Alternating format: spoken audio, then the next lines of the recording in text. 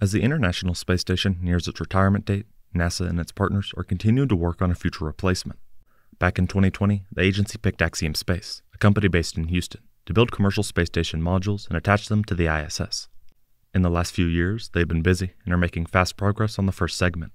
Just recently, we got more information on the exact progress, upcoming tests, and the expected future launch date. The plan is to consistently manufacture and launch these next-generation modules in space, attach them to the ISS one by one, and then disconnect them before the ISS retires, and when the new station is fully independent. Here I'll go more in depth into the new company update, Axiom's plan, what to expect in the coming months, and more.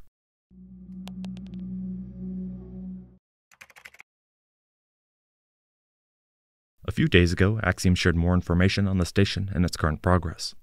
This included both specific updates and footage of the development and manufacturing process. In one quote, Matt Onler, the Axiom president, said, "The pressure vessel is undergoing welding at Thales Alenia, our partner in Italy. They're some of the largest forgings in the world. There's only a couple places in Europe that could even forge some of the pieces," he said. For a while now, Axiom has been working with this company to create some of the main station structures. Up until now, none of the segments have been shipped back to Axiom as they weren't complete. This, however, is expected to change relatively soon. In another quote, he mentioned, "The pressure vessel will arrive in Houston next year, and then we'll do all the final outfitting at our spaceport facility. And in the 50-year history of human spaceflight in Houston, it'll be the first human-rated spacecraft built in Houston," he pointed out. The fact that they expect the pressure vessel to arrive next year is quite significant, as that would mean the bulk of the work is done as far as manufacturing goes. From there, Axiom would complete the initial module before launching it in 2026 to be attached to the ISS.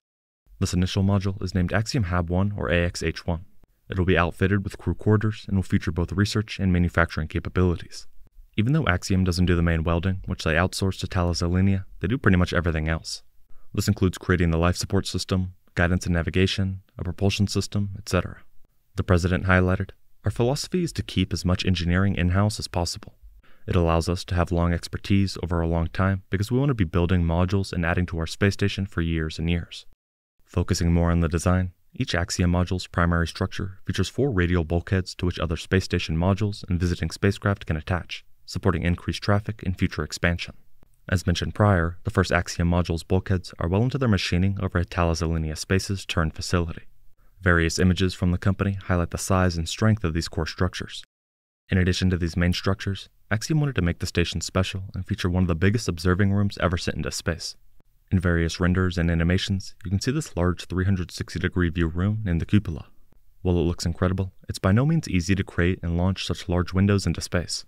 In fact, the 8 windows that will make up this observatory will be 8 of the largest windows ever constructed for the space environment. Right now, Axiom has created a test unit that continues to undergo increasingly extensive vacuum seal and stress testing to confirm the design meets all leak rate, outgassing, and material deformation requirements. This large viewing room is set to launch on the 3rd mission attached to one of the station's primary segments. Once attached, it will then be moved from the side of the segment to the bottom of Axiom HAB-1, the first module launched. Finally, its window covers will open, revealing the view. Current plans call for the ISS to be retired around 2030. This process will involve purposely deorbiting the massive station to burn up in the atmosphere. This being said, NASA knows it still needs access to LEO. For this reason, among others, they're helping fund and facilitate different commercial projects, including Axiom Station. Fortunately for Axiom, they're the only company with the unique opportunity to attach to the ISS, a process they plan to take advantage of. While dates have changed quite a bit over time and will likely continue to, Axiom has set up a roadmap of station segment launches and completion dates. HAB-1 is the first module, which contains living quarters for 4 crew members and approximately 40 cubic meters of interior volume to accommodate research and manufacturing applications. Inside the module, you can expect glove boxes, microscopes, 3D printers, material testing equipment, and more. Axiom describes it as the nucleus of future human activity in Earth's orbit. Each personal crew quarter is equipped with a large Earth-viewing window and a touchscreen comms panel. A docking adapter allows visiting vehicles to dock to Axiom Station. 4 radial ports on the hub provide for the addition of future modules and increase the station's docking capability. As the initial module, this feature is especially important. It'll have propulsion, guidance, navigation, and station control systems. The first windowed pressurized module is approximately 11 meters long and 4.2 meters in diameter at the widest part. Next is Axiom's HAB-2 module, which is expected to launch in 2027, a year after HAB-1. It'll provide quarters for an additional 4 crew members, allowing the station to support up to 8 crew. It provides complete ECLSS support, commercial high data satellite communications, and a Canada 3-arm-styled remote manipulator system for the Axiom Station. Some of the features include state-of-the-art next-gen orbital lab equipment, flexible and cost-effective interfaces, and high-bandwidth communication links to onboard research.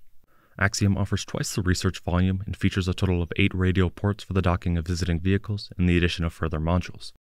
In a lot of ways, the second module is very similar to the first. Next, you have Axiom's Research and Manufacturing Facility module, expected to launch relatively soon after the second module. It provides access to the unique microgravity environment as a platform to conduct innovative research, product development, process improvement, and manufacturing. Finally, you have Axiom's Power Thermal module, which will provide power and thermal capacity equivalent to that of the ISS, so that Axiom Station will be able to support itself once it disconnects from the ISS. It's expected to launch no earlier than 2027. It expands on Axiom Station's environmental control and life support capabilities, adds additional storage and payload capability, and provides an airlock to be utilized for EVAs by astronauts on board. It's important to point out, however, that until AXPT is launched, Axiom Station will be relying on the ISS to help provide power. With this final segment installed and working properly, Axiom Station should be capable of operating on its own, separate from the ISS. By the time the Power Thermal module is set up, it shouldn't be long before the ISS's planned retirement.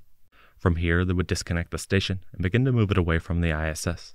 At that point, Axiom Station would be completely independent and ready to begin its official operations. In a statement highlighting attaching to the ISS, Axiom says, "This partnership and strategic connection allows Axiom Space to effectively adopt and service the multinational user base of the ISS National Laboratory to seamlessly continue research and manufacturing initiatives. Axiom Station will host people, research, and manufacturing that will lead development for numerous industries using techniques that are available only in microgravity. The station will also service the rapidly expanding infrastructure and solutions operating in space and provide an accessible platform for private companies and national governments to continue the research and development of breakthrough innovations," they said. Besides physical station progress, Axiom has also been busy working with NASA and SpaceX to send astronauts to the ISS. Only a few days ago, the AX-3 mission launched 4 astronauts on SpaceX's Falcon 9 to the station. In a quote, they said, "This mission marks a new era of opportunity for countries to join the international space community and access low Earth orbit to advance exploration and research in microgravity, a process that could become much more common in the coming years." Axiom Space is preparing to receive its first main module structure next year. Once it arrives, it will do some of the final work to get ready to launch in 2026. We will have to wait and see how it progresses and the impact it has on the space industry. Thank you very much for watching.